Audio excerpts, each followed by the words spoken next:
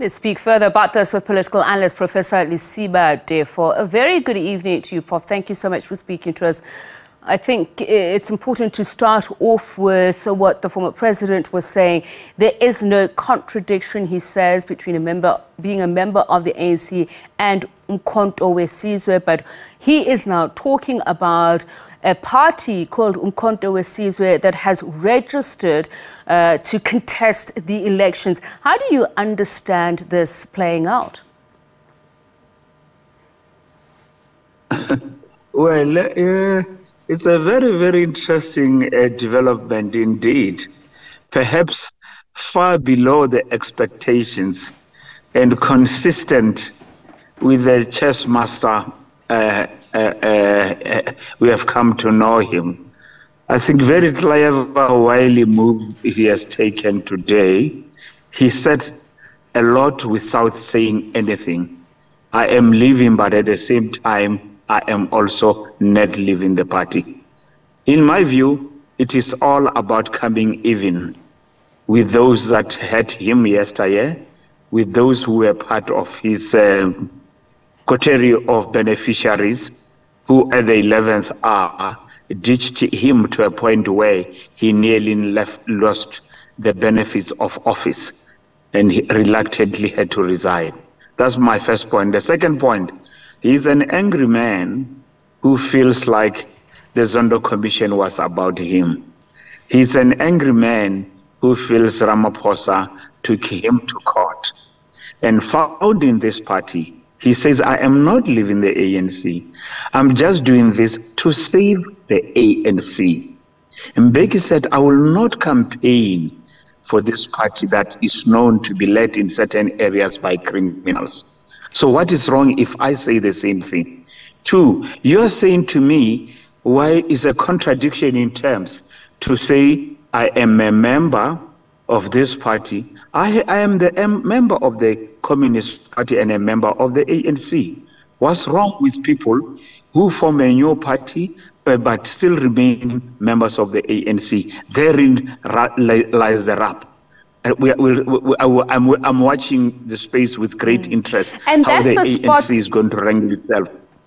Prof, that's the spot I would also like to rub further or rub in, gain clarity, because we've heard the Secretary General of the ANC really saying they're going to take this matter to court, that uMkhonto weSizwe belongs to the ANC, that if people want to leave the ANC, they're welcome to do that. As you said, former President Jacob Zuma says, I will die a member of the ANC, but he says he has sanctioned the formation of this party called uMkhonto weSizwe, and certainly he says voting for the ANC will be a betrayal, suggesting to me that he will vote for this other party, which cannot remain part of the ANC if it's registered as a separate entity. Am I wrong in that understanding? Yeah, you may be wrong. You have the SACP that is registered as an independent party, is even being part of the ANC. That's one part.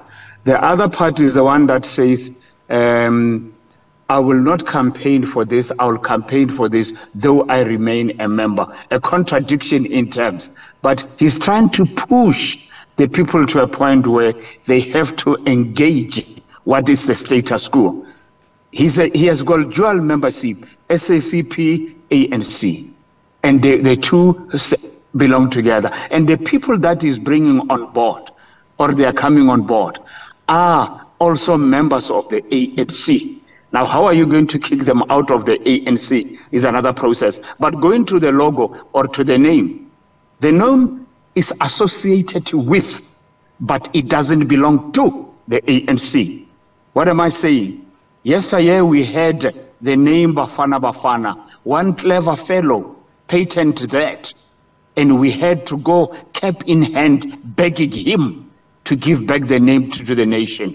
So even this one has the ANC patent the name MK. I suspect the answer is no. Therefore, they are not going to win even if they go to court. And Prof, I'm listening to you very carefully, because you say I am wrong in my assumption, and yet you say it is a contradiction. You might be. You might be. Okay. No, you are not wrong. Okay. You might okay. be. So I just want to understand. So I might be wrong, but at the same time, it's a contradiction in terms.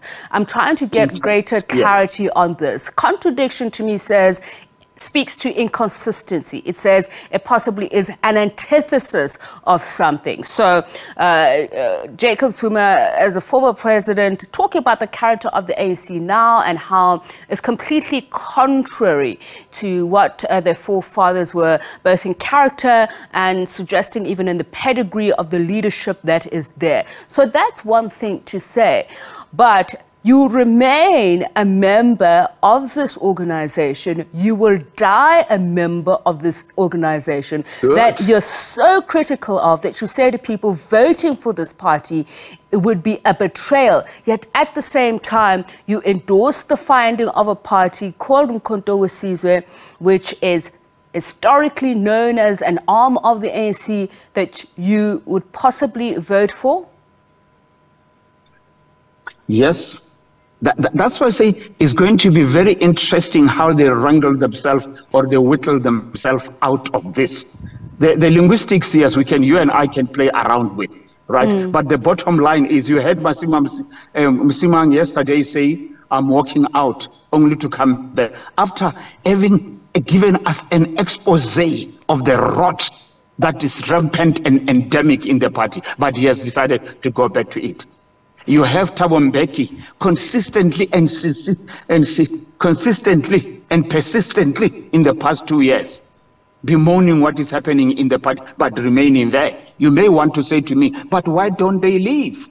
Maybe, like he said, Mbeki saying that, but stopping there, I'm saying it. But because I want to rescue the party, I'm sending this at least shock to the party that might bring them to some reflection, that may lead to some cleansing, that may save or redeem the party. Okay, so here's another thing that I'd like you to speculate on, Prof. President Jacob Zuma says at this point they're not going to make any announcements on leadership positions that and the party list, that will be done next year. Can you speculate on who might be part of that leadership or party list? Would there be people within the party? And is this what the warning shot is about? Do what I want you to do, or apologize, or at least try and ameliorate the situation, then maybe I won't take as many people from inside the party. Or will it be filled with more new faces? Look, for me, what is even more pertinent, that precedes the question you are raising, is what he said. Why do they choose not to go public with the names? Because the judiciary is captured and the media is captured. That, for me, is a critical point to engage and to reflect on. Because if we want to take this country forward, we must be brutally frank with ourselves and engage such questions as he's putting forward. The personalities are of no consequence to me. The country is on its knees, and everybody and anybody who thinks he's somebody thinks he can be a president. Hence, you have over 400 political parties registered. In the past 2 years, we have had more than 20 or 30 political parties, and everybody says, I'm a possible head of state, or I can redeem the situation. So, yes, for me, I take the point. Careerists. Yes. I take the point, and I want to follow up on it, Prof. So you're saying that is the more pertinent question. So is he suggesting that these entities or organizations or, as we're talking about, these outfits are able to actually derail what is a progressive discussion and even sway the people that he says they're holding underground talks with?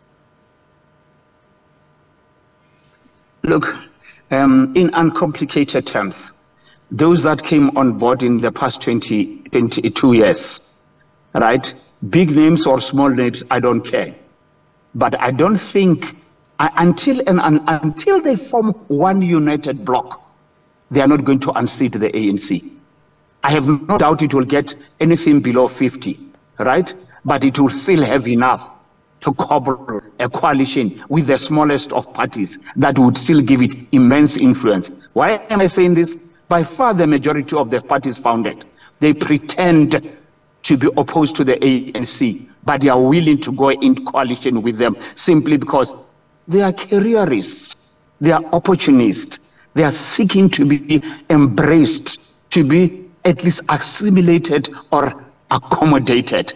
They have nothing to do with the other, but with the self. They are not about the public. They are not public spirited. Hence, I'm saying, yes, I do say the ANC will still at least have some sway, but in a transformed way or transformed manner. Prof, thank you so much for your time and sharing your thoughts with us. Much appreciated. Professor Lesiba Teffo.